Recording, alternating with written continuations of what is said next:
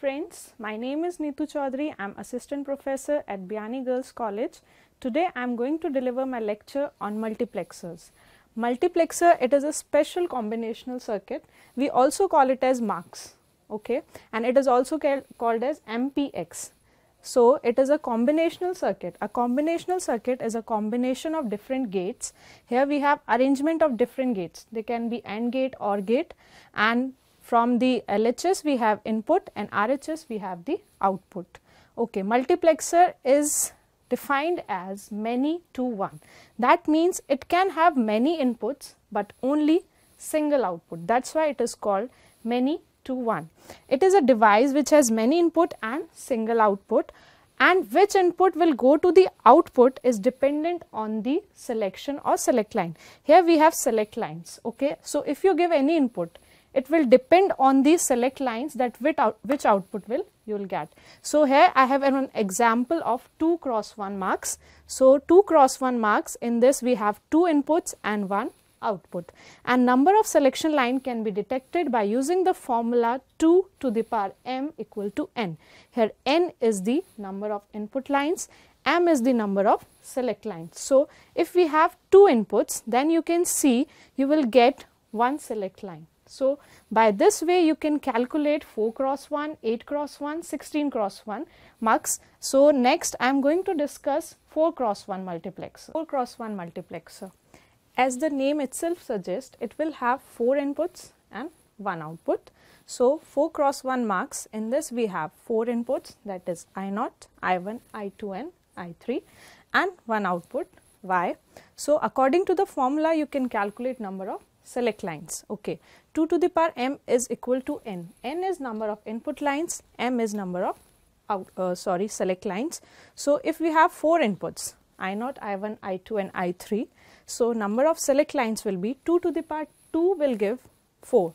So select lines will be 2. So here I am using S1 and S0. So truth table for this is S1, S0, Y. Okay, S1 and S0 we will take it as inputs in the truth table, and Y is the output. So as I told earlier that input and output will be dependent on the selection lines. So if you have 0, 0, then you will get I0, 0, 1, I1, 1, 0, I2 and 1, 1 you will get I3.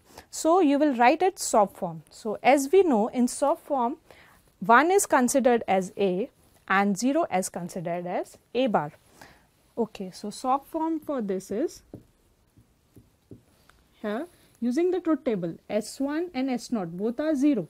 So it will be S1 bar, S0 bar, I0 plus, as I am using the soft form, so it is the sum of products. So it is a product. Now sum, next is 0, 1. So it will be S1 bar, S0, I1 plus, similarly we have next S1, S0 bar, I2 plus, both are 1. So it will be S1, S0, I3. Okay, so this is the soft form. Next step is to draw the logic diagram. So logic diagram is as follows. You can see the soft form. It is, we are using S1, S0, their bar and simple also. So you need S1 and S2 and 1 NOT gate for S1 and 1 NOT gate for S0. So they will convert to S1 bar and here it is S0 bar. Again we need the product of these. So for the product we need AND gates and then sum of all these. So for the sum you take an OR gate. Okay, so I0, here I0, S1 bar and S0. So I0, S1 bar, S0, it will give S1 bar, S0 and I0. All the 4 terms you can get from this, and from the OR gate you get the summation of all these 4s. So this total is the 4 cross 1 multiplexer.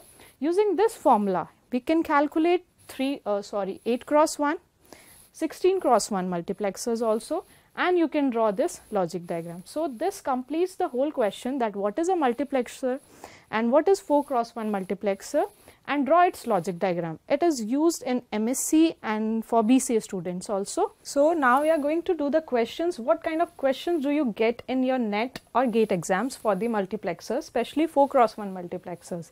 Like in the question you have given a 4x1 multiplexers and inputs are given. I0 value is given 1, I1 is 0, I2 is 0 and I3 is 1, and we have selection line B and A, and you have to calculate the output. So how you are going to solve this question? So first of all, from the truth table you will write the SOP expression. Okay, I am going to write the SOP expression y equals to, as we have studied earlier, SOP expression for this will be B bar A bar I0 plus B bar A I1 plus B A bar I2 plus B A I3. Okay, this is the equation for the SOP form. Now we have the values for the I0, I1, I2 and I3. Just put these values. B bar A bar dot I1 is 1 plus B bar A I1 is 0 plus B A bar I2 is also given as 0 plus B A dot 1 as I3 is 1. So this value will be 0. Anything multiplied with 0 will be 0 obviously. So we are left with B bar A bar plus B A. So this is the equation for the XNOR gate, B XNOR A. So your output will be, your Y value will be B XNOR A, as it is the value for the XNOR gate. So in the previous example we have seen that we have input 1, 0, 0 and 1, and if you remember that this is the output for the XNOR gate, so that's what we get XNOR, B XNOR A. Similarly, if you will get the input like 1, 0, 0, 1, 1 and 0, so that is the output for the XOR gate. So there you will get B XOR A.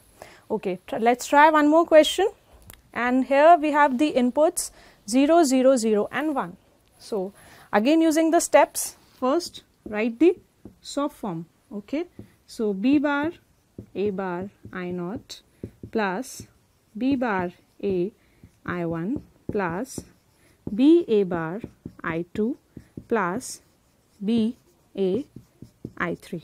Okay, put the values. I0 is 0, I1 is 0 and I2 is 0. So these terms will be 0. You are left with only term B A dot 1. So your output will be B A, or you can write it as AB. So it is A dot B.